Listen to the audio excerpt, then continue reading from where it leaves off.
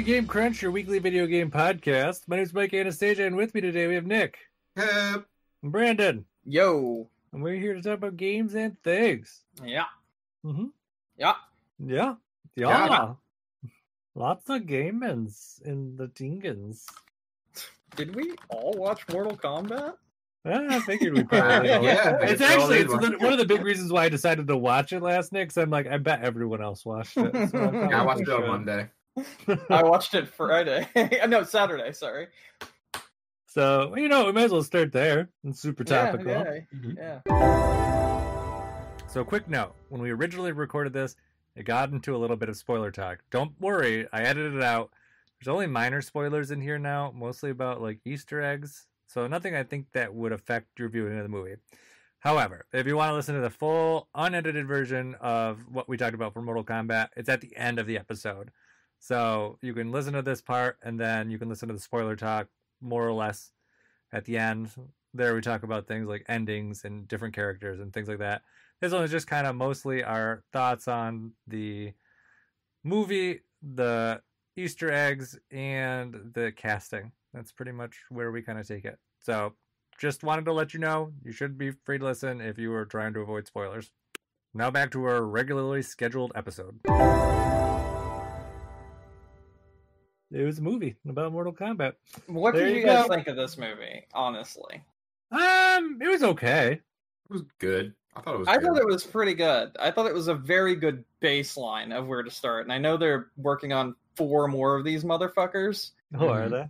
Yeah. So, like, I really think it's a good starting point. I didn't, find anything inherently wrong with it. I quite often really enjoyed the way it was made. Yeah. Inherently wrong in, what way? So, as far as a video game movie, or a movie based off of a video game, I didn't see really any faults with this as when it comes to the actual source material and the way it handled it. It seemed like the person that whoever made this movie actually cared about the source material in a way and wanted to, in at least some way, do it justice. And I dig that. I thought they did a good job with that. All right, let's just go ahead and get this out of the way. Kano was the best character in the entire fucking movie. Yeah, no, he was. Easily? He was. Easily. He was fantastic. Yeah, no, he carried the whole movie. They did my boy Reptile bad. I mean, when it comes to Mortal Kombat as a series, because I actually really like the Mortal Kombat fighting series. I think it's probably one of the better stories in a fighting game, period. And the actual characters are really entertaining, just in general. And when it comes to Mortal Kombat, they have so many different dimensions and universes, and so many people come back from the dead that literally anyone from this movie that died, if they're going to follow how Mortal Kombat normally is, will probably be back in the next film. I like some of the Easter eggs. There were some neat Easter eggs in this. Didn't any of you guys catch it? The only ones that I caught were the ones that were cheesy. Like which ones? Like when Cabal got fucking wrecked and he's like, fatality. Oh no. There were actual Easter eggs in the movie. Okay, Those were just little stupid. No, those were just little callbacks, and it was just like, okay, it's cheesy, it's silly. I actually kind of like those. Just the only one that fit, in my opinion, was the one where Kano said Kano wins. I was like, okay, that fits. I liked all of them because I thought they were cheesy and stupid, and I thought that was what the entire movie was, and as such, I thought it was a good movie for what it was. And it felt like the movie wasn't trying to be anything more than a cheesy action flick based off a video game that actually, cared about the source material. And I dug it for that specific reason. I thought it was a really good movie. Not like a masterpiece or anything, but I'd probably watch that again if someone wanted to watch it. It was fun. But no, what I was trying to talk about with Easter eggs was like when the Jax fight at the beginning with Sub-Zero was happening. Some of the graffiti in the background was actually button combos to do moves in Mortal Kombat. Yeah. It was actually awesome, and I was like, that's fucking cool. The only other thing that I saw that was kind of close to, but it was more of a herd, thing was they pulled on the like old Mortal Kombat like movie theme quite a few times at different points in the movie. I noticed like near the end they would like hit up some of those notes from it, and I was like, I know that. Yeah. I mean, that's just because that's the Mortal Kombat story. Like, that goes back to them actually giving a damn about the source material, in my opinion. So, but that's the movie, like the original movie I'm talking about. Yeah, but the original movie at least got some things right, and then a lot of things wrong. Yes. The first movie I thought was fun though too. Oh no! Those movies are classics, in my opinion. They're dumb and they're really silly, but I love them for that reason. I don't think they're bad movies at all. I just think they're a product of their time. Yeah. But yeah, no. All in all, I really liked it. I'm excited for sequels. Same. I'm actually very excited for them. That was good. Yeah, it was a fun movie. I liked it. Yeah, me too. It was fun. I don't remember if there's anything else I had to say about it. I know some people got some laughs about the whole leg sweeping thing too. Oh yeah, yeah, that was funny. Mm-hmm. It's just like a cheese move, and like they straight up made it into like a cheese move in the movie. Yeah, that was great actually. Me and my friend were watching it over like we were syncing it together and watching it like Discord call and whatnot. And when we were watching it, he's like, "Dude, I had a friend who used to only do that to me anytime we played Mortal Kombat, and then I would just kick his ass when it got too annoying." Oh my god. Yeah, I had fun. It was good. It's definitely worth a watch, in my opinion. Especially if you like the Mortal Kombat franchise. It's been around forever at this point. Yeah, but like, even with it being around forever, some people are just like, Mortal Kombat. I don't know. I wanted to bring something up. I did have somebody in my @mentions on Twitter say, like, basically they were calling the movie murder porn. And I was confused because I was like, have you played like the recent games where like if you punch somebody in the balls it zooms in and you can see everything just kind of exploding? Yeah. And like, I don't know, I know when Mortal Kombat originally came out, that was like one of the original games that was like, we need a rating system because this is violent. The Mortal Kombat movie wasn't even that violent. It really wasn't. Well, that was my problem. I was like, if you played Mortal Kombat like 9, 10, 11, I'm like, it's not that. And so I asked him, I was like, well, have you played those games? He's like, no, I just watched the cinematics because I like the lore of the game. I'm like, all right, well, you can shut up now. If you've watched the cinematics, then you probably know how violent it can get also. This just sounded like someone being an asshole just to be an asshole. I mean, yeah, it's definitely like, you can't be that dumb, but you might be that dumb. I mean, I haven't played Mortal Kombat in a long time, but even I know it's like... The more recent ones are really good. Like, yeah. Legitimately, really good. And I don't even know. This wasn't even that bad compared to... Like, the gore that was in this was kind of like B-movie gore, where, like, blood, like, sprays out like a sprinkler. Oh, yeah. But, like, even though they did that, like, it didn't look bad. Like, I thought the CGI and, like, I think there was some practical effects in this. I thought the effects work actually looked really good. Mm-hmm. Yeah, I mean, there definitely had to be some practical stuff there. But, no, I mean, I thought it was fun. I mean, it was definitely very Mortal Kombat-ish. Like what I would have expected. So there's something that made me laugh too. I don't remember what it was. I was talking over the movie when I was watching it last night. There's a point okay, I was too. There's a point where I was like, I don't remember who it was. And I expected him to just be like, do like a friendship move instead. I don't remember. Oh, that'd be funny as hell. Yeah. I think it was Kano. I don't remember. But it was funny. It was. I think that actually sounds right. Either that or Kung Lao. Mm-hmm. And oh my god, why are names so hard to remember when it comes to Mortal Kombat? I always remember their moves and even their move sets, but never their Liu names. Kang. Liu Kang and Kung Lao. That's the Kung Lao. Yeah, those two. Like, I could not remember Kung Lao's name to save my life when the movie. Kung Lao's one of my favorite characters in Mortal Kombat. Him and his boomerang hat. I'm about to say, I'd play him for the hat. I liked all the hat jokes that they made at his expense. I loved it. It's like, some of us, they get shitty powers, like boomerang hats. Yeah. Anything else you guys want to say about Mortal Kombat? No, I'm good. I guess the last thing I would say is I actually like the cast. Like, the people that played each one of the characters, I thought they fit the character pretty well, and they at least played it correctly, in my opinion. That's really all. I like the cast. I think they did a good job with the casting. Because that was one of the jokes I made with my friend. I was like, we could clearly tell that these people didn't go to the Borderlands school of casting your characters. Because, like, we were watching it, and I was like, I haven't heard of any of these people. No. Ever. But they're actually playing their character correctly, and they look like their character, and they act like their character. So, awesome. And I was like, if only Borderlands could have done this. No, they're spending money on big name people. Yeah, that's dumb. Actually, interesting enough, Nick, have you seen Ichi the Killer? I don't remember. No. Okay, so I really like that movie. And one of the people in Mortal Kombat was actually from Ichi the Killer. And then also, some of the people in Mortal Kombat were from the Raid and the Raid 2. So they actually do have some pretty big name people, but they didn't like draw any attention to it, which is very surprising.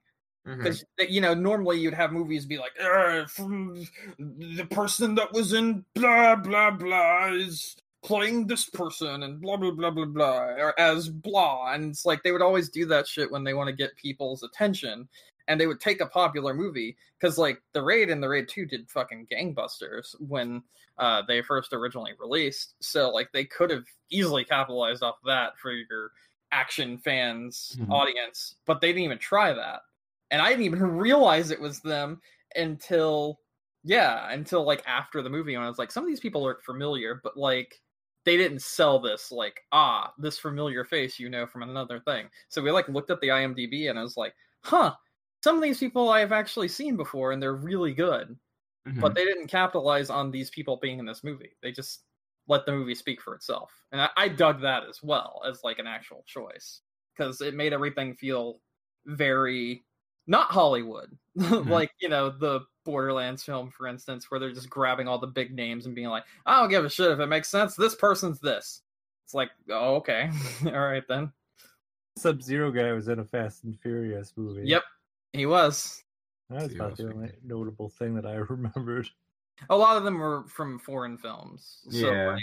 So, like I said, Ichi the Killer is a very popular foreign film, and as are the Raid and the Raid 2. And if you've never seen any of those three movies, I would recommend watching the Raid and the Raid 2. And if you have a strong stomach, I would recommend watching Ichi the Killer.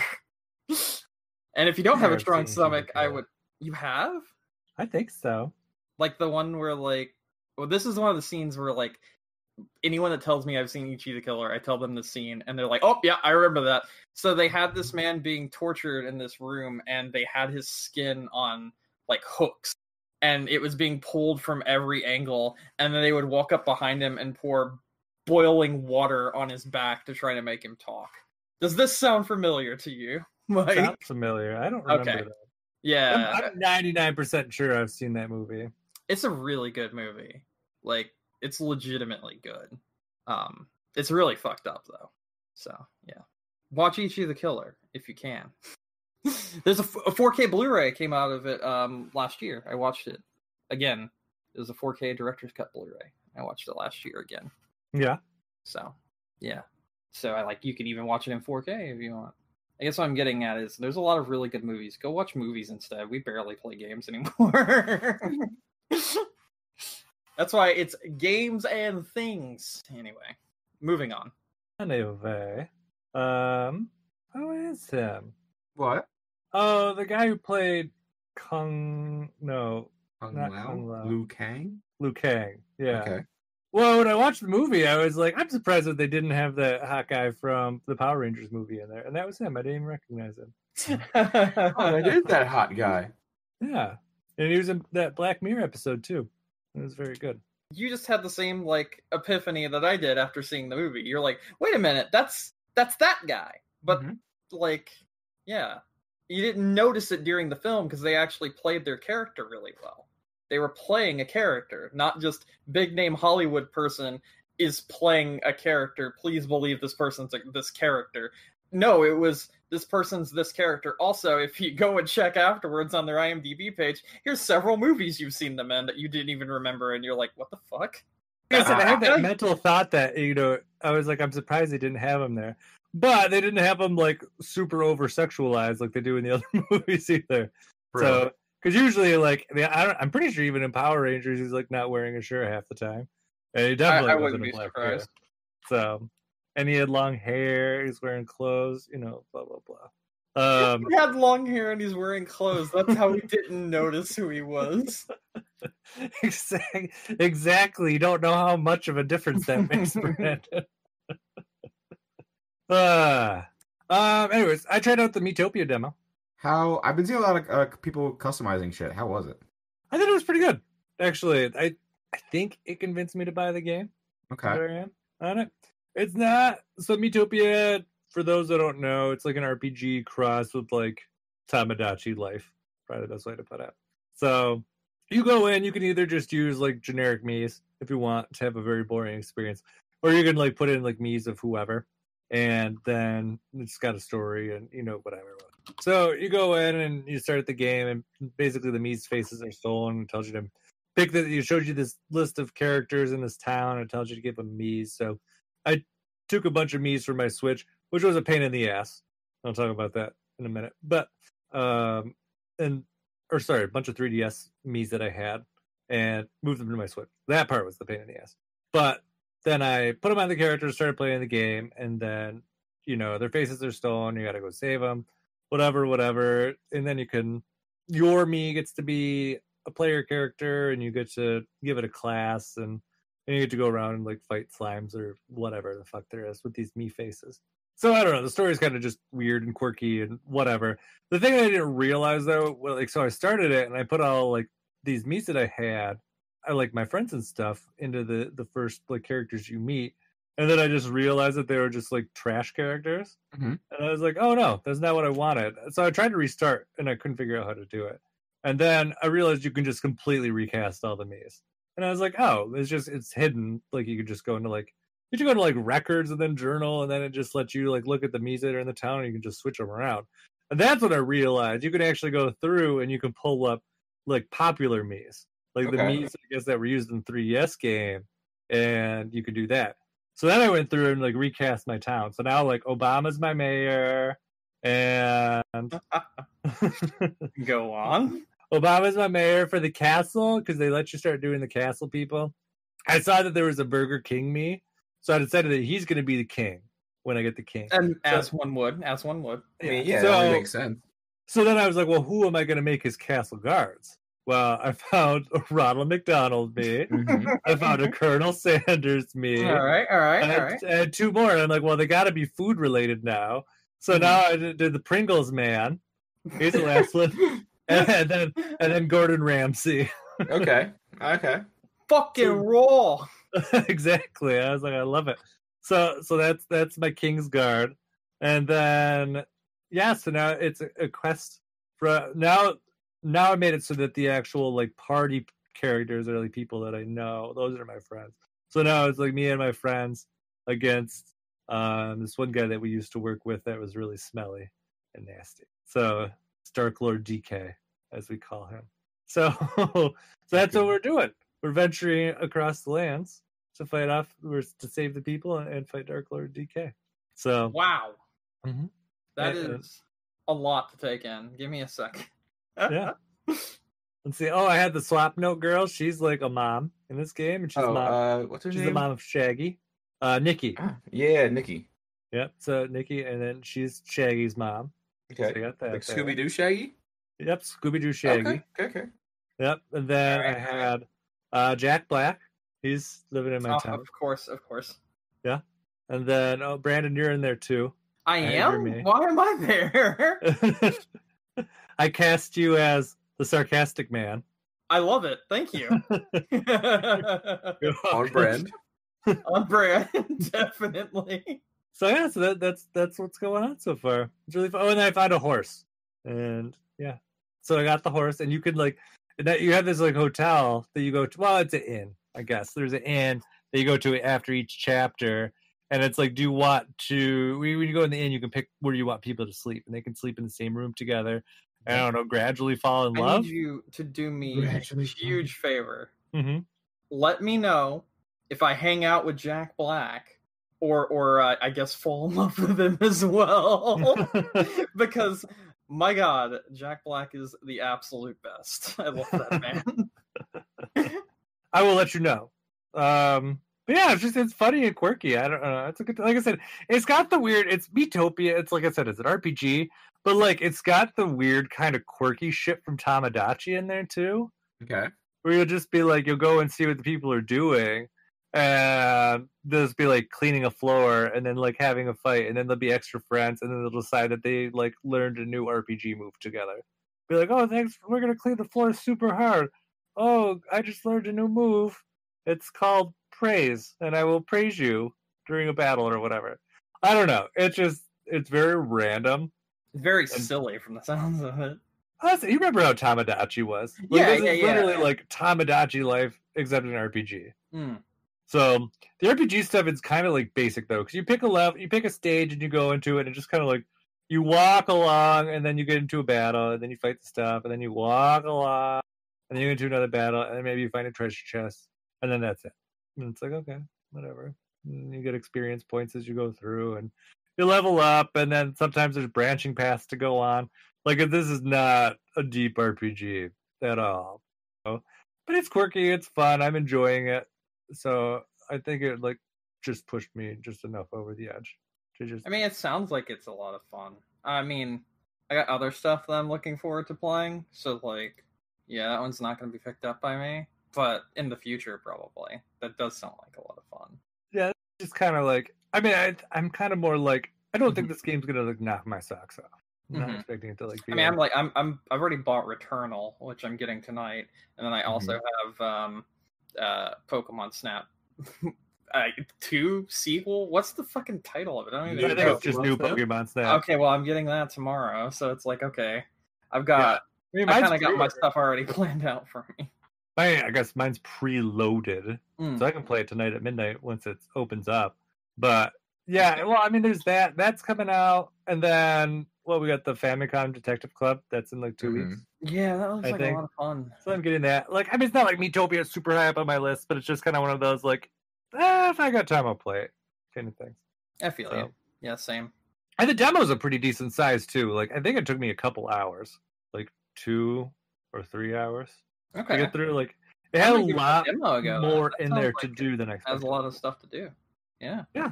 I mean, you should try it out. You might really enjoy it. And that might just be what you need to get your fix off the game. I mean, when I finished it, I was like, oh, man, I wish Nintendo wasn't such assholes and released a demo a month before the fucking game came out, so I could, like, just start it right now. And then I was like, wow, I could start it right now if I really wanted to and just download it on my 3DS. But I was like, no, not doing that. Not doing it. Pain in my ass. So, yeah, so I'll probably pick it up at some point next month, depending on how busy I am. So, there's that. So let me tell you about getting Mii's from your 3DS to your Switch, because it's the dumbest thing ever. I do not know why they did not make a better way to do this yet. You think there would be a way.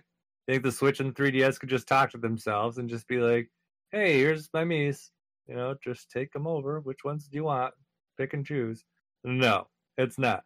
The only way to get Mii's from your 3DS to your Switch is loading them one by one onto an amiibo on the 3DS, and then scanning it into the Switch, and then rinse and repeat. That's it. That sounds really fucking dumb. That's super dumb. Super dumb. I don't understand it. Like, I mean, you could have made, like, I don't know, a transfer app or something. You could have made some weird integration with your cell phone to transfer it over, since apparently that can talk to your Switch now. But no, you just got to load it one by one onto the amiibo. So you got to scan the amiibo on 3DS, reassociate it with a Mii, then scan it in the Switch. You got to be like, yes, I want this Mii from this amiibo. And then you just keep on doing it over and over and over again. It's dumb. Super dumb. I didn't even try to get ones off my Wii U. I don't know which ones I had on there. But I had all the ones that I wanted on my 3DS, so I didn't look that far into it. But yeah, no, that was annoying. But they did show off there's a bunch of amiibo functionality in this game too, which is kind of cool, because you can get like Nintendo costumes for your characters by scanning in amiibos. Mm-hmm. They had a bunch. It was like Mario, Link, Samus, Toad, Kirby, the what's the word I'm looking for?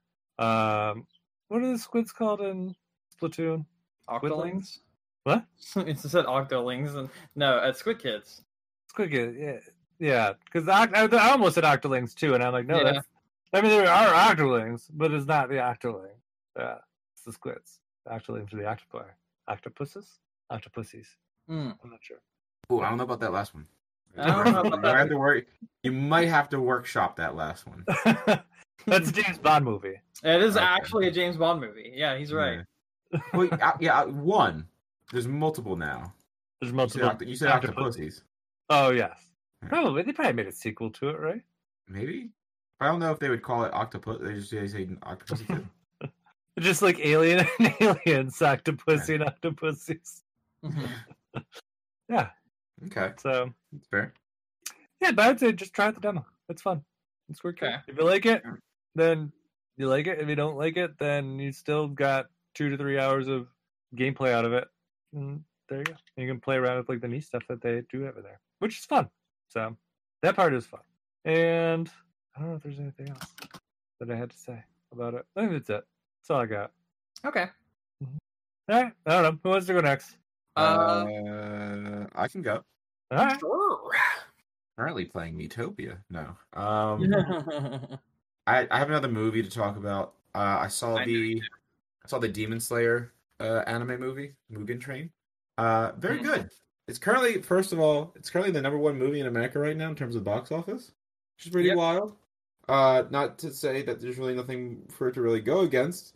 But I actually did go to the movie theaters to watch this because I am double vaxxed up, and I was like, fuck it, ain't no corona getting in me. So I just went there, wore a mask, and watched the movie. It was really good. My only issue with it is that the character who they made it seem like it was going to be about really wasn't like a huge. It wasn't like a huge problem. This character, like, it wasn't like a huge focus of the movie, and it was more the dynamic between the main trio of characters, Inosuke, I can't remember the other two people's names already. Tanjiro and yellow-haired boy. Whatever his actual name is. I always forget his too. So like it was a lot of character development for them. And then there was another character from the original show that was thrown into this as well. And they did a lot of cool shit with him. The Flame Hashira. If you finish the show, you know who I'm talking about when I say the Hashiras. He's really fucking sweet, and he does some cool shit in this movie. But no, it was really good. It picks up directly where the anime leaves off. So like when you're finishing the show, they get on the Mugen Train. When the anime starts, it's them getting on the Mugen Train, so it's very seamless. And overall, I really like the series a lot. I finished the anime a few weeks ago. I finished it specifically to watch this movie. So, but no, really good. I liked it. I think you'll enjoy it, Brandon, because I know you're gonna be watching it very soon. Yes, very true. Yes, Yeah. I will in the near future. Yes. So I think you'll like it. But I look forward to watching it. Yeah. I heard it's pretty damn good. yeah. Other than that, I didn't do much else this week, game wise. I mean, like, I'm still playing like Apex every now and again. I actually hopped on Overwatch for the first time in like a year. Dude, me too. Actually, let's Yeah. talk about that. Yeah. I haven't played Overwatch since before Echo came out. Mhm. So there's been a few characters that have come out since then, and like some changes have been implemented. But I hopped on it because I was playing with somebody who they were like, "Hey, do you care if we play Overwatch?" And I was like, "Yeah, sure, whatever. I'll hop on with you." And it was fun. I'm definitely in the mood to play it more right now. Yeah, I enjoyed it when I played it too. Yeah. It's the story things that we talked about before that you can go back and do right now because of some event going on. Those were actually a lot of fun. Oh, the Archives event, yeah. Yeah. Those are fun. Yeah, then I've also been in the mood just to play it because the Overwatch League started up again, and the team I follow is currently the only undefeated team in their division. So I'm like, let's go. So I'm happy about that. But I didn't really do much new stuff this week. So yeah. I got Toby finally for my Animal Crossing island. Oh. Oh yeah, I forgot you were Toby. working on that. Toby, good old Toby with his bowl cut. So he is now in my island. After that, Yeah. all that painstaking bullshit that you got to do to get new villagers. I did see. Speaking of Animal Crossing, they just released a new update for it, Mm-hmm. but it's weird. It's like a refresh for all the holidays that they did last year. Yeah, there's like a new May Day thing. It's like the Yeah. same thing, but it's like new. A new May Day thing, a new like museum day or week or whatever thing, where it's just like you go through and collect the stamps, but they added like one for the art area, and there's one more holiday too, and I was just like, Oh, the wedding season? yes, that's what it is. They really didn't say what they added, but I could just tell from the pictures. They're like, well, it's definitely different from what it was. I'm like, I can see there's new stuff here, but I mean, that was just not super, engaging as it was. Well, I don't know. My aunt plays the game. It was like her favorite thing. She went through, and she's like, I don't want any of this shit that they're giving me, but she's like, I go and make the pictures every day. I was like, okay, whatever. So, yeah, I don't know. Anyways, that's all you got, Nick? Yeah, that's all I got. What about you, Brandon? What else you got? I don't know what I wrote down. Hold on. Looks like you played NieR. Oh yeah, I did play. I played NieR. So last week I talked about NieR Replicant, but I fucked up. I was actually talking about NieR Gestalt. That's what it was called for the American version. This is actually NieR Replicant. To be more specific, this game, I'm so sorry. Forgive me for what I'm about to do. Oh, do you know what I'm about to do already? No, I don't know, but you did the cough, so I'm just like, uh-oh. Yeah, okay. Buckle up. To be more specifically, this game is called... Oh, is this like the super decimal point thing? Oh, yeah. All right, so this is actually NieR Replicant version 1.2247448713 ellipses. That's what this game's called. And this is the expansion not expansion. It expands upon the original game. It also recreates the Japanese game, re-releasing it in English for the first time, where you play as the brother instead of the father, like I was playing last week. And the brother storyline is largely the same thing. Just a lot of the dialogue's changed, and it makes more sense and it flows better and more natural with this dialogue, in my opinion. However, it doesn't change some of the issues I was already having with the game last week. A very vast majority of the opening of this game just feels like I'm playing an MMO fetch quest, and it kind of sucks. And it gets even worse when you take into account things like item drops to create weapon upgrades and whatnot. You can be in one starting area for hours. I spent 3 hours chasing lizards just so I could chop off her tails and make a drink for someone so that she would get so drunk she would actually sing with someone and I would be able to finish a quest. That's the kind of weird shit you do in this game. And I get it. I get what fucking Yoko Taro was doing when he originally made this game.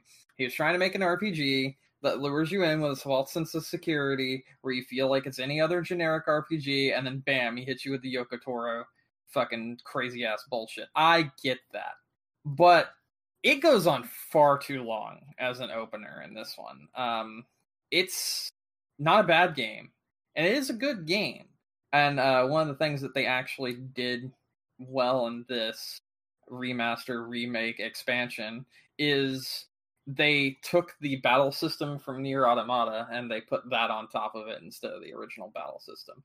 And it flows so much better for it. However, the timings are still like the same as like the original. So it's really weird to get like the blocking timings and everything down. Specifically for things like the what's the word I'm looking for? Like when they release like bullet hell spreads just flying everywhere and that sort of thing. Slashing your sword is how you would block those bullets more so in this game. And when I do that, sometimes I just don't get it down right on time and I still get hit by them. It's not a big deal. The game in general is not super difficult, but I do take more hits than I need to because of that. And I think that's something that they could have worked on a little bit, but it's totally fine. It's still overall, like, when it comes to the combat, it's a really good game. The world's very interesting, and it found a way to make me really sad very, very quickly. And I'm going to share this quest with you because I wasn't expecting it. This isn't story related, really. This is a side quest that took me off guard. So, Nick, you can stay. You don't have to run away, okay? Okay, cool. All right. So I did a side quest where I talked to this old man, and he was in the main town, and he told me, hey, my dog went missing a little while ago. I think they got out in the wilderness. Do you think you could go track them down and everything? And so I went to go track down his dog. Needless to say, the wilderness is full of deadly creatures, so his dog was dead. So that was sad. So my character picks up his dog and is saying that he's going to go take the dog back to him and, like, bury its body, you know, and help out the old man, you know, with his grief and that sort of thing that he'll inevitably have because of the passing of his dog. But you notice something before you do this.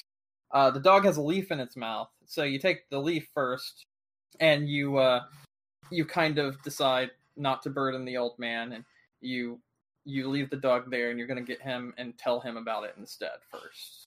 So you have the dog in a safe place, and then you go back to the old man. When you get to the old man, his son's there, and you talk to his son. Okay. And his son tells you that, well, you don't know it's his son at the time, but when you talk to this guy, you ask, yeah. Anyway, when you talk to this guy and you ask, you know, where's the old man?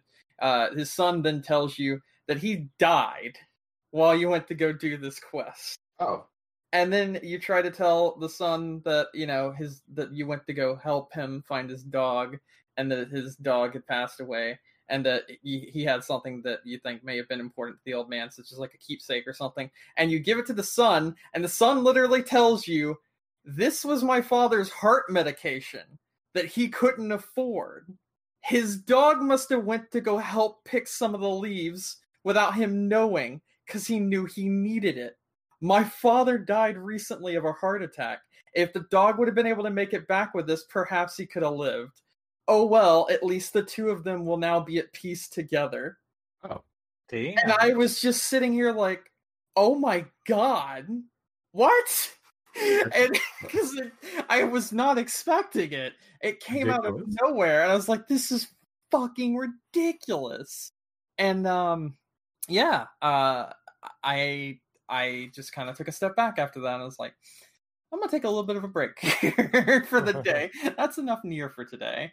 And yeah, it was, but like, it's things like that do the world building, like I said, that make it very interesting. Even little mundane tasks have things like that happen, and I was like, that's really cool. I dig that. So I'm really enjoying NieR Replicant. Lots of numbers so far. That's good. And other than that, I really haven't done anything. I played a bit more No Man's Sky to work on their seasonal event. I don't know if I told you this, but they have seasonal events now, like Diablo does. Okay. Yeah, so essentially you make a character, and there's a list of things you have to do, which gives you a clear-cut goal in No Man's Sky. Mm-hmm. And everyone else that's playing in the game with you has that same clear-cut goal.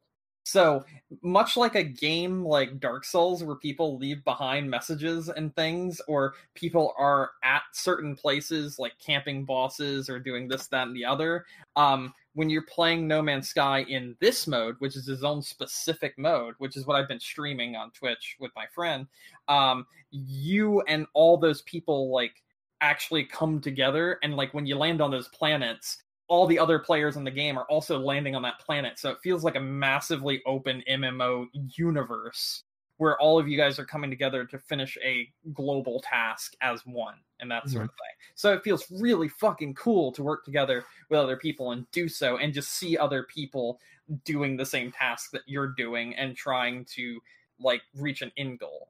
But the end goal is basically something like, you do this and you'll have this ship unlocked that's a permanent upgraded ship that's really cool and has these special booster colors and has the special sound, special look, and yada yada yada, blah blah blah. And you unlock that by doing these quests, similar to what would happen when you get, like, cosmetics from a Diablo seasonal for, like, Diablo 3. which, is a thing that they've been doing for a very long time with that game. And they did that with No Man's Sky, and they called it Expeditions, and we've been playing that, and they've got really neat things like where I didn't even know how like farming in this game worked and everything, and then like my friend that had like tried to learn themselves from other people and watching them do it, he learned that, and then he taught me how to do it, and we were able to take that and put that into like my farming and where I wanted to farm, and then we were able to learn more things. So like you playing these expeditions is teaching people about parts of the game that they had never played before, and they're going to continue to do this each like season. So like a few months, and then boom, next exposition, and there's going to be different goals that will teach you different parts of the game that maybe some people found out or have created on their own, and that's going to be rolled into the quest line that you do, and it teaches you more about the game and more abstract things or smaller things that people don't normally do in the game, and it kind of introduces you to different aspects that you may have not seen before. And I thought this is super fucking cool. This is way better than what they ever intended this game to be. It's super awesome to just go fly onto a planet, talk with alien species, and then see like 30 ships from different players fly in overhead and land there next to you and be trying to do the exact same thing like you're actually in an MMO. And it's so cool. It's so much fun, and I've been having a fucking blast playing it. That's good. I'm glad you're enjoying it more and more every time you talk about it. Well, it took me a couple of years. Yeah, well, it only took them a couple of years too. But no, it's one of those things where this is now that game that I wanted it to be and more. And all of this was given to everyone for free. And it's actually fucking insane that they're still adding more and more stuff to it with no end in sight. Like, it is... Like, I wanted a space game where I could interact with friends. And I could just be like, hey, a planet over there, I'm going to go fucking fly to it. And, like, that is what this is. Okay. A lot of the things that was originally going to be rolled into things like... what's that giant scam of a space game that's never going to release? Oh, Star Citizen? Yeah, a lot of those things that they wanted to do in that game, they've already done in No Man's Sky. They've also been doing it in another game that I plan on trying out in the future. Elite Dangerous, which... Yeah, that game also has a lot of the things that Star Citizen planned on doing, but never did because it's a giant scam. Okay. So yeah, I'm excited to see what they do in the future for the next iteration of Expeditions. And like I said before, when this one ends, your character for your Expeditions will roll into a normal character, and any of the stuff you've unlocked and obtained can then be shared on your other characters and that sort of thing. So exactly like a Diablo 3 seasonal event. So I really enjoy this a lot. And so have a lot of my friends. We all like got together and played it on a stream, and it was super fun. Mm-hmm. Very good. Most good. definitely. Yeah, I know you guys are tired of hearing me talk about it, but if you want me to not talk about it anymore, you really need to tell them to stop making new stuff for it. Gotcha. I'll get on that. Yeah, let's start a petition. Let's change It's .org. the opposite petition than what they had before. It was like, make the game better, and you guys will be like, stop. Making the game better. Stop. All right, I'm done. That's it for me. I'm good. Gotcha. All right, you guys ready to move on to news? Sure. Not much, but all right. Yeah, yeah. Actually, this first bit of news. Holy shit! What? Yeah, it was super random. Like, I just woke up to a tweet from Nintendo a couple days ago, and they're just like, "Hey guys, we updated Super Mario Party. We made the multiplayer actually what you wanted online. So yeah. Here you go." I saw that and I was like, "What the fuck?" Yeah, it's really weird. Looks so random. So random. It's been like, what, 2 years? 2 years later, they're like, hey, we added Mario Party to the online multiplayer. And it's like, okay. Yeah. We know you guys are having so much fun just playing random mini games, but we'll just add this little board. We need random mini games. That was all they had. It's so dumb. I played it when it first released with my friend, and we were just like, this is it? So now, like, I'm looking at it, and I'm like, I kind of want to message my friend and be like, yo, let's stream Mario Party. Yeah, it should be fun. I never bought Super Mario Party because I didn't hear anything good about it. So, like, The game itself is fine. The mini games are okay. It's just if you wanted to play it anywhere that wasn't in the same room with someone, then there's nothing. Nothing. My pulls you only there. real complaint about the game is it requires you to use a Joy-Con as a controller. Not like the Joy-Cons. It's like a single Joy-Con. Yeah, it's fucking weird. Yeah, that was weird. I didn't get that, but I mean, like I said, I had a decent time with it. I actually don't know if I've ever actually played it multiplayer or not. Remember, I Yeah, I bought think it. I'm gonna give it another go. Yeah. All right. Oh, sorry. I didn't mean to interrupt you. I didn't know you were still thinking out loud. I'm sorry. No, I was just making noises. What were you gonna say? I was just gonna move on to the next piece of news. Yeah, move on to the next piece of news. Nick, did you put excited? I'm actually excited for this as well. You and me are gonna rock this shit. So the next season of Apex content is coming next week, and it's adding a new character who has a direct connection to a Titanfall 2 character, Titanfall pilot rather. So I'm super happy about that because I've been wanting more and more Titanfall stuff to come into this game, other than like the small references of like guns and like the world and whatnot. So now we're actually getting like direct character interaction. But what I'm more excited about is the new arena mode that they're adding to it, which is basically, from what I can tell by the gameplay trailer, is a 3v3 that plays a la like a CSGO or like a Valorant, where you have like bi-phases, smaller maps to play on, and it's like there's 4 rounds apiece. If there's a tie, there's a tiebreaker round. Mm-hmm. But it's very much so in that CSGO vein of how how the game was played, and it's just team deathmatch at the moment. Yep. You can collect materials on the map to upgrade your guns, so everybody pretty much starts out with the same kind of subset of guns. You can buy the upgrades that you would normally pick up to build your weapons. Also from the trailer, Brandon, I don't know if you saw, but it looks like your main hero's like abilities also need to be purchased. Yeah, I mean that's just like Valorant. Yeah. Purchase your abilities, except for your like special, which that unlocks over time. Yeah. So, again, they're just doing Valorant. Basically, but with better characters and not as toxic of a community. So I'm super excited for this. Whoa. Valorant's got some real good characters. No, I'm just saying better. I think Apex has better characters. And like I said, it's not a Riot game, so there's not as shitty of a community. Actually, the last few nights I've been playing, we've had really good games. It's the other team that have been like incredibly rude. They've been like rude to each other. We were playing competitive, and the team we were playing against, they were like, well, if our bottom fragger didn't pick a fragging character and then bottom fragged, then I wouldn't be AFKing and spawn. And we're just sitting here like, dude, like, you're talking to the enemy team and arguing with your team. You're a fucking idiot.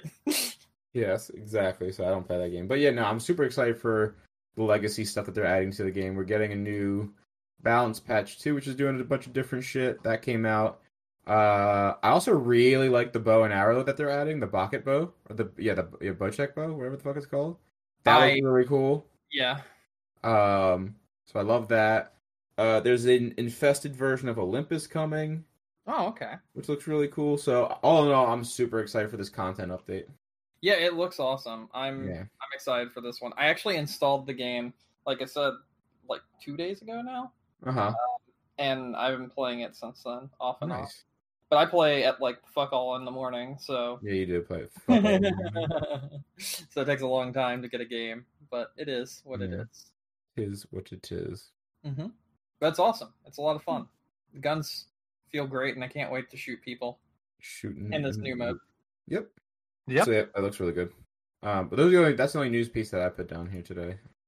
That's all I could find. I don't know if you guys had anything else you wanted to talk about. Not really. I'm saying not particularly. Okay. You guys ready to wrap up then? Yeah, I'm good. Yeah. All right. Well, thank you everyone for listening to us today. Remember, you can find us on iTunes, Stitcher, Spotify, Amazon, Google, wherever you get your podcasts. We're there. And if you want to reach out to us, we're on Facebook, Twitter. You can send us email at gamecrunchcast@gmail.com. And Brandon? Yeah? Any final thoughts? I stream every Friday now. I don't know why I've decided this, but it happens.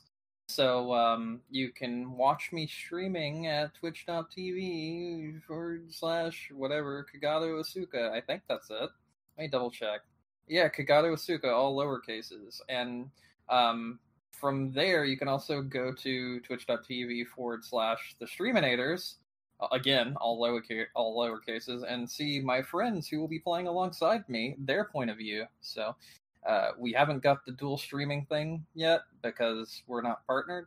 So in the future, maybe. But right now, we just stream on 2 different pages on Friday. And yeah, we have both points of view for when we're playing. It's been a lot of fun. That's good.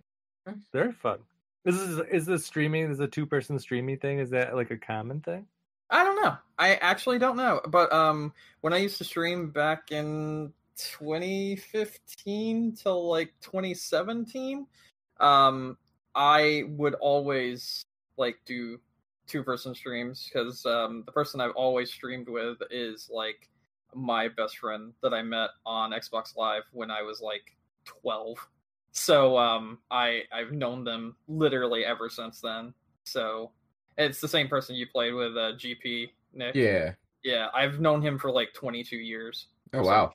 Yeah, it's wild. Fucking insane, actually. So yeah, I've always streamed with him. So we're both streaming at the same time and the same game always whenever we do so. So whenever we do like weekly streams, that sort of thing. I don't think it's a normal thing, actually. I know a lot of recent VTuber people will like stream with like up to like 6 different people, but they're normally like having conversations. They're not like playing the game with those 6 people at the same time. Yeah. So yeah. I don't know. I mean, maybe it's something that's unique, but I don't really keep up with anything to know. I'm a fucking boomer, so I don't fucking know about anything anymore, my dudes. Like, what's the internet? Yeah, what is this internet? What's that Google's? Yeah, what are NFTs? Nobody knows what NFTs are. I was gonna say, I'm like, you're not gonna find a lot of people that know that one. I'll show you guys something after this. It's fucking great. I'll post it in the main chat later. Oh, good! I can't wait to see what you do to my Facebook ads this week, Brandon. Nick, any final thoughts for you? No, I'm good. All right. That's it. My name is Mike Anastasia. You can find me online. I'm Clash Penguin on Twitter, your favorite gaming console. And until next week, game on. Game on. Game.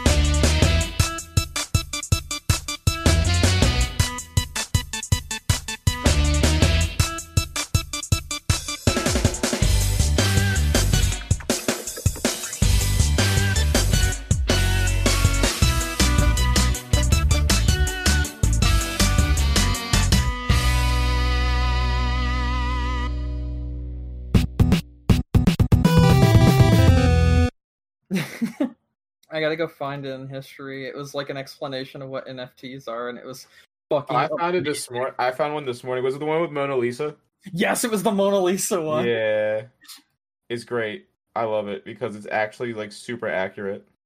Well, it was even more accurate because of the news story. Did you hear what happened? No. Someone literally took a picture and made an NFT of someone's famous art, and now they're being sued by the person because they never gave them permission to do it. So here's the paragraph. Imagine if you went up to the Mona Lisa and you were like, I'd like to own this, and someone nearby went, give me $65 million and I'll burn down an unspecified amount of the Amazon rainforest in order to give you this receipt of purchase.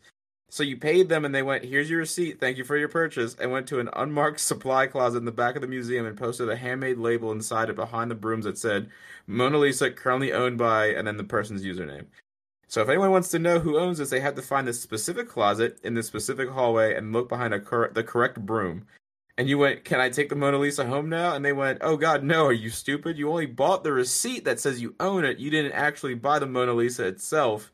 You can't take the real Mona Lisa, you idiot. You can take this though," and gave you a replica print of the in a cardboard tube that's sold in the gift shop. Also, the person selling you the receipt of purchase has at no point in time ever owned the Mona Lisa.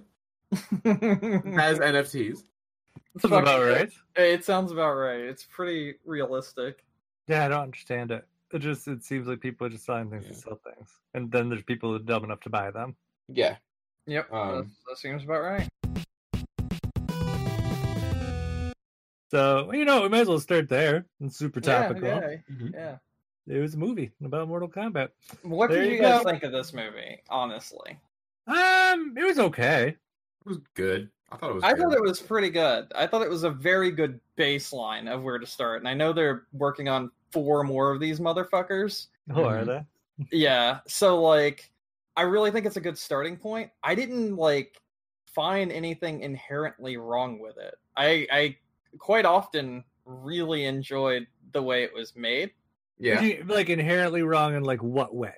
So, like, as far as a video game movie, or a movie based off of a video game, I didn't see really any faults with this as when it comes to the actual source material and the way it handled it. It seemed like the person that whoever made this movie actually cared about the source material in a way and wanted to, in at least some way, do it justice. And I dig that. I thought they did a good job with that. I do think it was, because I didn't realize this until the end when I looked it up afterwards, but I do think it was a good choice to like kind of make your main character someone who's not part of Mortal Kombat. Yeah, that was weird. That's why I said I didn't think anything was inherently wrong with it. The weird thing was me and my friend that were watching it the whole time, we were like, all right, so who is this guy going to be? I thought he was going to be Scorpion. We thought he was going to be Scorpion too. We thought he was going to inherit his ancestors' powers, and oh shit, spoilers. I'll probably edit some of this stuff. Don't worry. Yeah, but we thought he was going to be Scorpion also, and we were just like, oh, it's a new guy at the end. We're like, oh, cool. So his power is armor. Okay. Yeah. I did read some like weird thing about, I guess the armor is meant to look like the basket that his ancestor was placed in at the beginning of the movie. Yeah, I did get that, but like, I don't know. That was weird. It was like a very weird power. Yeah. I was like, that's not really a power. That's just. Well, I mean, hopefully somebody will kill him and take his marking. Then we don't have to worry about him anymore. Yeah, exactly. So. Yep. All right, let's just go ahead and get this out of the way. Kano was the best character in the entire fucking movie. Yeah, no, he was. Easily? He was. Easily. He was fantastic. Yeah, no, he carried the whole movie. They did my boy Reptile bad. Like, was that really Reptile, though? Yeah. Or was it a reptilian person? I mean, yeah, it could be that, but like, I really felt like they were trying to make it Reptile. I don't know. I agree with Brandon. I kind of sat on the fence on both ways when I was watching it. But I do like what I came out with was what you were thinking, Brandon. Like, I do think that was supposed to be Reptile. So I don't know. But like you said, you never know. Maybe they'll go back and I mean, when it comes to Mortal Kombat as a series, because I actually really like the Mortal Kombat fighting series. I think it's probably one of the better stories in a fighting game, period. And the actual characters are really entertaining, just in general. And when it comes to Mortal Kombat, they have so many different dimensions and universes, and so many people come back from the dead that literally anyone from this movie that died, if they're going to follow how Mortal Kombat normally is, will probably be back in the next film. Well, they alluded to that at the end. Yeah.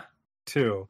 They were kind of like, death is just, I don't remember what his exact quote was, but it was just like, death is just kind of like a doorway back or whatever. So I like some of the Easter eggs. There were some neat Easter eggs in this. Did any of you guys catch it? The only ones that I caught were the ones that were cheesy. Like, which ones? Like, when Cabal got fucking wrecked, and he's like, Fatality. Oh no! There were actual Easter eggs in the movie. Okay, Those 'cause were that shit just was little. stupid. No, those were just little callbacks, and it was just like, okay, it's cheesy, it's silly.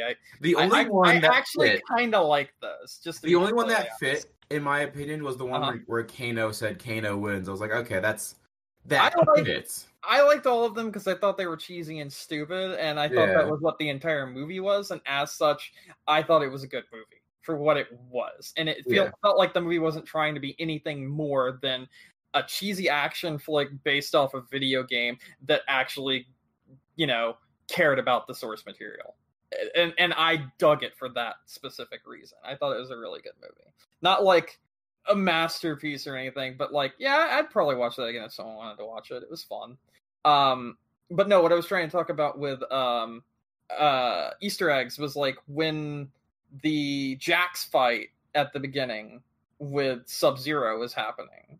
Mhm. Some of the graffiti in the background was actually button combos to do okay. moves in Mortal Kombat. Yeah. It was actually awesome, and I was like, that's fucking cool. The only other thing that I saw that was kind of close to, but it was more of a herd thing, was they pulled on the like old Mortal Kombat like movie theme quite a few times at different points in the movie. I noticed, like near the end, they would like hit up some of those notes from it, and I was like, I know that. Yeah. I mean, that's just because that's the Mortal Kombat story. Like, that goes back to them actually giving a damn about the source material, in my opinion. So, but that's the movie, like the original movie I'm talking about. Yeah, but the original movie at least got some things right, and then a lot of things wrong. Yes. The first movie I thought was fun though too. Oh no! Those movies are classics, in my opinion. They're dumb and they're really silly, but I love them for that reason. I don't think they're bad movies at all. I just think they're a product of their time. Yeah. But yeah, no. All in all, I really liked it. I'm excited for sequels. Same. I'm actually very excited for them. I guess like I was expecting some kind of after credits thing, and I was definitely expecting something to do with Johnny Cage in the film, which we got at the very, very end. But like, I expected something in this movie because like Johnny Cage is like a big player in the Mortal Kombat lore and series in general.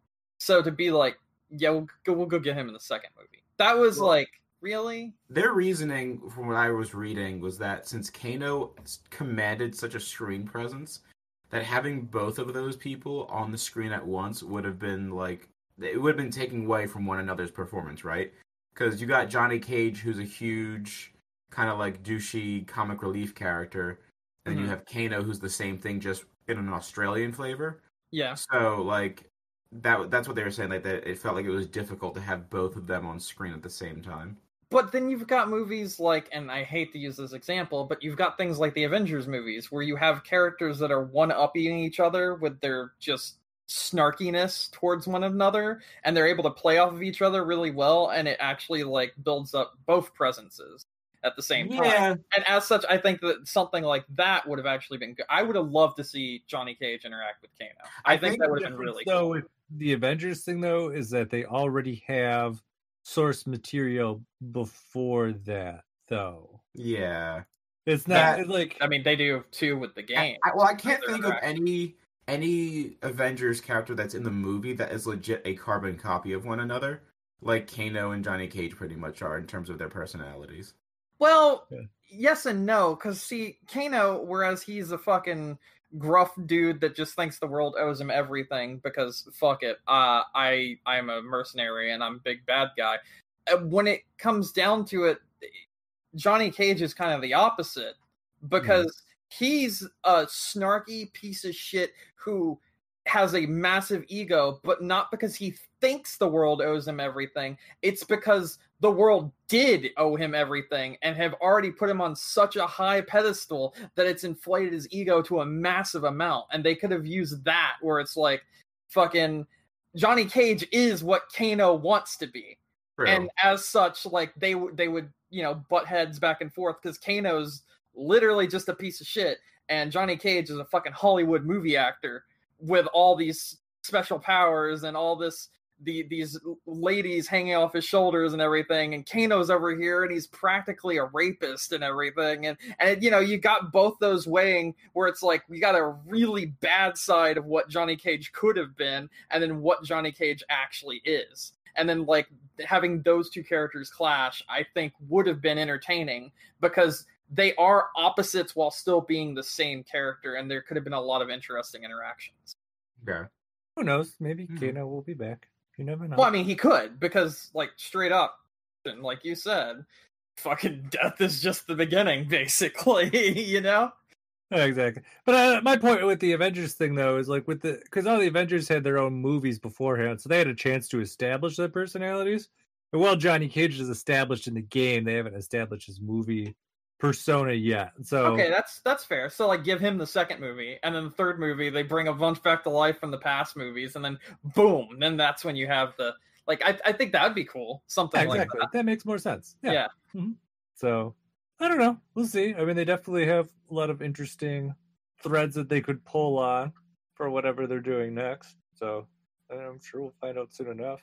Oh, one of the things that was really cheesy, Nick, that actually made me laugh was when oh god, what was that guy's name? What was the main character's name? He's Cole. Yeah, when Cole is looking at all the like threads of everything linking the different greatest fighters in the world together on that big like board that oh god, why can't I think of her name either? Sonya, yeah, that Sonya Blade has put up in her garage and whatnot. He just points to one of the pictures and he's like, they even spelled combat wrong. And I was just like, all right, I like that. Yeah, I got a chuckle out of that one. That was good. But yeah, it was a fun movie. I liked it. Yeah, me too. It was fun. I don't remember if there's anything else I had to say about it. I know some people got some laughs about the whole leg sweeping thing too. Oh, yeah. Yeah, that was funny. Mm-hmm. It's just like a cheese move, and like they straight up made it into like a cheese move in the movie. Yeah, that was great actually. Me and my friend were watching it over like we were syncing it together and watching it like Discord call and whatnot. And when we were watching it, he's like, "Dude, I had a friend who used to only do that to me anytime we played Mortal Kombat, and then I would just kick his ass when it got too annoying." Oh my god. Yeah, I had fun. It was good. It's definitely worth a watch, in my opinion. Especially if you like the Mortal Kombat franchise. It's been around forever at this point. Yeah, but like, even with it being around forever, some people are just like, Mortal Kombat. I don't know. I wanted to bring something up. I did have somebody in my @mentions on Twitter say, like, basically they were calling the movie murder porn. And I was confused because I was like, have you played like the recent games where like if you punch somebody in the balls it zooms in and you can see everything just kind of exploding? Yeah. And like I don't know, I know when Mortal Kombat originally came out, that was like one of the original games that was like, we need a rating system because this is violent. The Mortal Kombat movie wasn't even that violent. It really wasn't. Well, that was my problem. I was like, if you played Mortal Kombat like 9, 10, 11, I'm like, it's not that. And so I asked him, I was like, well, have you played those games? He's like, no, I just watched the cinematics because I like the lore of the game. I'm like, all right, well, you can shut up now. Cinematics, then you probably know how violent it can get. Also, this just sounded like someone being an asshole just to be an asshole. I mean, yeah, it's definitely like you can't be that dumb, but you might be that dumb. I mean, I haven't played Mortal Kombat in a long time, but even I know it's like the more recent ones are really good. Like, yeah, legitimately really good. And I don't even know. This wasn't even that bad compared to, like, this. The gore that was in this was kind of like B movie gore, where like blood like sprays out like a sprinkler. Oh, yeah, but like even though they did that, like it didn't look bad. Like I thought the CGI and like I think there was some practical effects in this. I thought the effects work actually looked really good. Mm-hmm. Yeah, I mean there definitely had to be some practical stuff there. But no, I mean I thought it was fun. I mean, it was definitely very Mortal Kombat-ish, like what I would have expected. So there's something that made me laugh too. I don't remember what it was. I made some I was talking over the movie when I was watching it last night. There's a That's point okay, I was too. There's a point where I was like, I don't remember who it was, and I expected him to just be like, do like a friendship move instead. I don't remember. Oh, that'd be funny as hell. Yeah. I think it was Kano. I don't remember, but it was funny. Before, yeah, it was. I think that actually sounds right. Either that or Kung Lao, and oh my god, why are names so hard to remember when it comes to Mortal Kombat? I always remember their moves and even their move sets, but never their Liu names. Kang. Liu Kang and Kung Lao. That's the Kung Kung Lao. Yeah, those two. Like I could not remember Kung Lao's name to save my life when the movie. Kung Lao's one of my favorite characters in Mortal Kombat. Him and his boomerang hat. I'm about to say I'd play him for the hat. I liked all the hat jokes that they made at his expense. I loved it. It's like some of us they get shitty powers like boomerang hats. Anything else you guys want to say about Mortal Kombat? No, I'm good. I guess the last thing I would say is I actually liked the cast.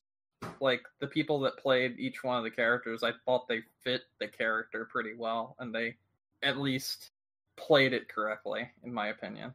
That's really all. I like the cast. I think they did a good job with the casting. Because that was one of the jokes I made with my friend. I was like, well, we could clearly tell that these people didn't go to the Borderlands school of casting your characters. Because, like, we were watching it, and I was like, I haven't heard of any of these people. No. Ever. But they're actually playing their character correctly, and they look like their character, and they act like their character. So, awesome. And I was like, if only Borderlands could have done this. No, they're spending money on big name people. Yeah, that's dumb. Actually, interesting enough, Nick, have you seen Ichi the Killer? I don't remember. No. Okay, so I really like that movie. And one of the people in Mortal Kombat was actually from Ichi the Killer. And then also, some of the people in Mortal Kombat were from the Raid and the Raid 2. So they actually do have some pretty big name people, but they didn't like draw any attention to it, which is very surprising. Because normally you'd have movies be like, the person that was in blah blah blah is playing this person and blah blah blah blah blah, or as blah, and it's like they would always do that shit when they want to get people's attention, and they would take a popular movie, because like the Raid and the Raid 2 did fucking gangbusters when they first originally released, so like they could have easily capitalized off that for your action fans audience, but they didn't even try that. And I didn't even realize it was them until like after the movie, when I was like, some of these people are familiar, but like they didn't sell this like, this familiar face, from another thing. So we like looked at the IMDb and I was like, some of these people I have actually seen before and they're really good. But they didn't capitalize on these people being in this movie. They just let the movie speak for itself. And I dug that as well as like an actual choice, because it made everything feel very not Hollywood. Like, the Borderlands film, for instance, where they're just grabbing all the big names and being like, I don't give a shit if it makes sense. This person's this. It's like, oh, okay. All right, then. Sub-Zero guy was in a Fast and Furious movie. Yep, he was. That was about the only notable thing that I remembered. A lot of them were from foreign films. So, yeah. Like I said, Ichi the Killer is a very popular foreign film, and as are the Raid and the Raid 2. And if you've never seen any of those three movies, I would recommend watching the Raid and the Raid 2. And if you have a strong stomach, I would recommend watching Ichi the Killer. And if you don't have a strong stomach, I would... You have? I think so. Like the one where, like... Well, this is one of the scenes where, like, anyone that tells me I've seen Ichi the Killer, I tell them the scene, and they're like, oh, yeah, I remember that. So they had this man being tortured in this room, and they had his skin on, like, hooks, and it was being pulled from every angle, and then they would walk up behind him and pour boiling water on his back to try to make him talk. Does this sound familiar to you, Mike? Sounds familiar. I don't remember that. Yeah. I'm 99% sure I've seen that movie. It's a really good movie. Like, it's legitimately good. It's really fucked up, though. So, yeah. Watch Ichi the Killer, if you can. There's a 4K Blu-ray came out of it last year. I watched it again. It was a 4K Director's Cut Blu-ray. I watched it last year again. Yeah. So, yeah. So, you can even watch it in 4K if you want. I guess what I'm getting at is there's a lot of really good movies. Go watch movies instead. We barely play games anymore. That's why it's games and things. Anyway, moving on. Anyway, who is him? What? Oh, the guy who played not Kung Kung Lao? Lao. Liu Kang? Liu Kang. Yeah. Okay. Well, when I watched the movie, I was like, I'm surprised that they didn't have that hot guy from the Power Rangers movie in there, and that was him. I didn't even recognize him. Oh, that is that hot guy. Yeah, and he was in that Black Mirror episode too. It was very good. That Black Mirror episode? And see, that's what I mean. Like The you one didn't where notice... it was the Black Mirror episode where they're in a fighting game, like him and his friend are in a VR fighting game. I've not seen that. That sounds fun. It was That's the one where very. it's the guy Anthony Mackie, right? Huh? It's got Anthony Mackie in it. I don't know. The Falcon from. Oh, it was like one of the characters. Yeah. I don't know who that is, so I'm not sure. Okay. That's the one where the two dudes are playing the fighting game and they fuck each other, right? Yes, that's the one. Yeah, Anthony Mackie. Yeah. See, Nick knows. Oh my god. Yeah. So, like, you just had the same like epiphany that I did after seeing the movie. You're like, wait a minute, that's that guy.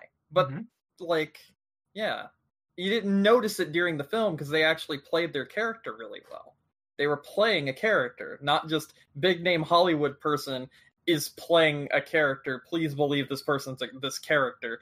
No, it was this person's this character. Also, if you go and check afterwards on their IMDb page, here's several movies you've seen them in that you didn't even remember, and you're like, what the fuck? I had that mental thought that, I was like, I'm surprised they didn't have him there. But they didn't have him, like, super over-sexualized like they do in the other movies either. Right. So, because usually, like, I'm pretty sure even in Power Rangers, he's, like, not wearing a shirt half the time. And he definitely wasn't a black hair. So, and he had long hair, he's wearing clothes, blah, blah, blah. He had long hair and he's wearing clothes. That's how we didn't notice who he was. Exactly. You don't know how much of a difference that makes, Brandon.